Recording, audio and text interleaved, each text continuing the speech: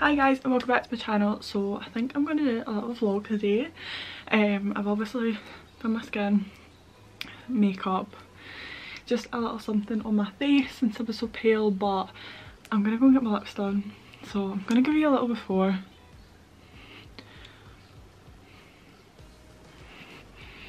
You can see she done like the Russian technique on my cupid's bow last time. And yeah, I'm gonna go and get, I think 1.1 mil, but we'll see once we're there. I'm absolutely knackered from walking up that stairs. But yeah, I thought we'd just vlog today.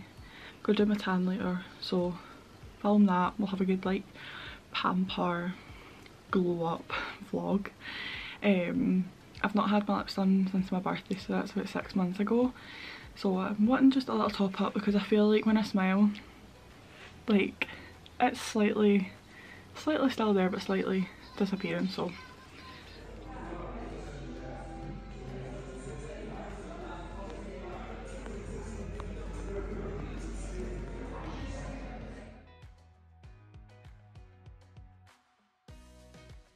I swear I'm the worst vlogger ever. So I forgot to take my camera, so I filmed a few little bits on my phone which you've probably just seen. But these are my lips after. So I got a mil put in them, and I'm legit so happy with them. Obviously they are a little bit swollen, but yeah, I am in love. But we're now going to do some fake tan. My neck is looking fine actually.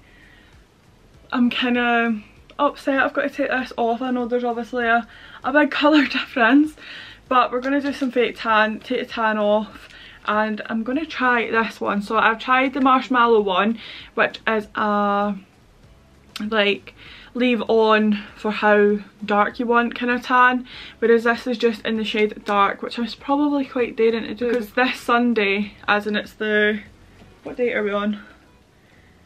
The 18th, I think this video is probably going up Wednesday, so like Sunday there.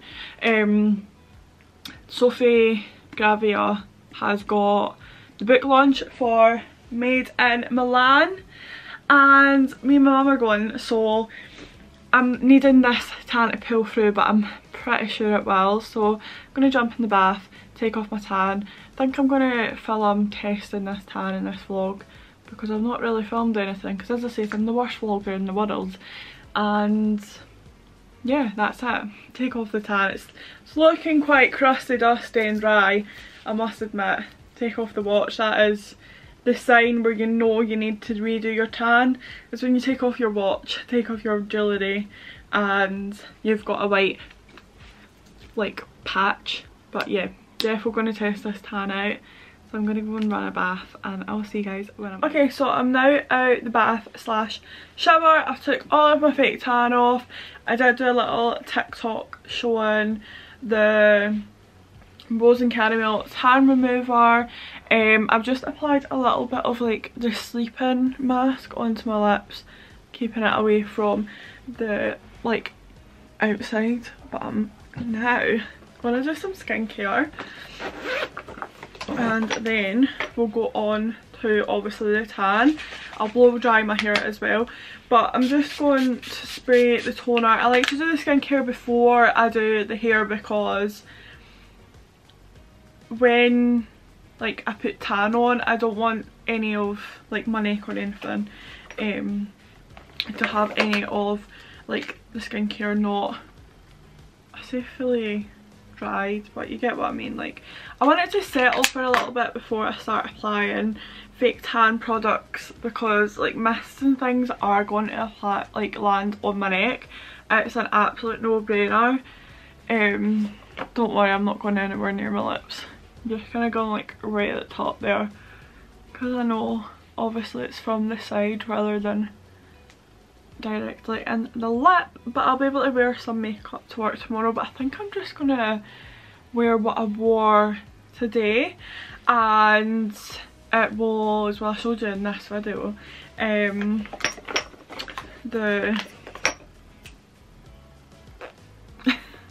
what else? Those little glow drops. I'm just gonna go in with the moisturiser. same as this morning. Those were the first time, or that was the first time me trying it. And I absolutely loved it. Even though I got my lips done, obviously she was like wiping around my lips, because you're not obviously supposed to wear makeup. It's not fair on them, and it's like adding like chances of infection, things like that for you. But because I was taking my lip rollers and stuff to school and my face was so pale compared to my neck, I wanted to put on a little something something.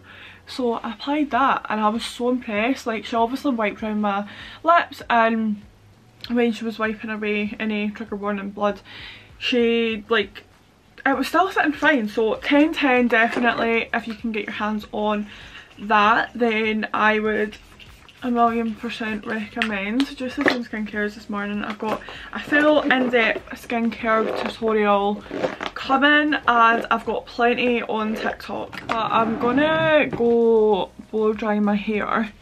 I'm gonna add a little bit of oil. I don't know if my normal oil I've went and left downstairs for like TikTok videos, but let me see what I've got and what I'm gonna put in my hair, and then I'll be back. Okay, so I've used the Voodoo's Velvet Crown on my hair and blow dried, and let me tell you, this is like the sleekest my hair has been in a long time. I've never used a product that's made my hair like this. Like, other products make my hair sleek, but this is just completely different. So that is what I've chucked on my mid-length and ends. I've not popped anything else on, but we're gonna go on to tanning, which I will show you a few little bits, but I do my full body, so you're not gonna see it all.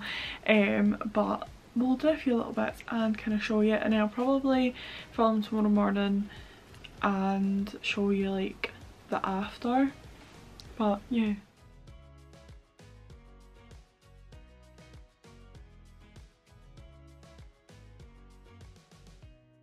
Okay, so the next morning, why do I look so rough? In person I look like I've just woke up and my hair is like a little bit of a messy ponytail, and on camera I look rough AF. Also ignore that. I was in my cupboard and found a packet of makeup wipes, and I was like, I'm gonna put them over at my desk. So I launched them that way and caught my mouth and like my chin. So that's a great start. We'll work on these. We will work on these. I don't know what happened. I think I apply too much. But I will sort it. It's not the tan, because I loaded about 3 lots of moisturiser on. So it's definitely me. That's what happens when you have a glass of wine doing your fake tan. It's just what's going to happen. I need to put a little bit more moisturiser in my nose, because of course it clings to the nose more. Actually, it's really bad on camera. It's not like that. I look like I've got this big nose. But I'm so happy with the tan. Elbows are looking fine, nice and glowy. Lips, obviously ignoring this big horrible scratch here, take that out.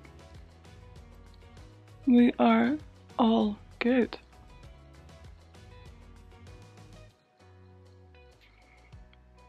I am in love. Obviously slight marks, bruising, whatever. I don't really call that bruising. I've had bruising before, and it's obviously more like purpley and that kind of thing, like where the needle went. I don't even know if I've got it on my face. Can I show? No, like I burst a complete different situation. I burst a spot up here, and the way I burst it, I bruised the skin. And I was just going to show, because like it just went purple. So that's obviously what would more happen there if that was bruising. It's just more redness from the injections. Maybe, yeah, I think we're fine. It's just more redness, but also trying to get rid of this little guy before he decides to come out. But I'm gonna go and have some breakfast, shower, and I will be back to show you the tan off, and I'll sort these hands out.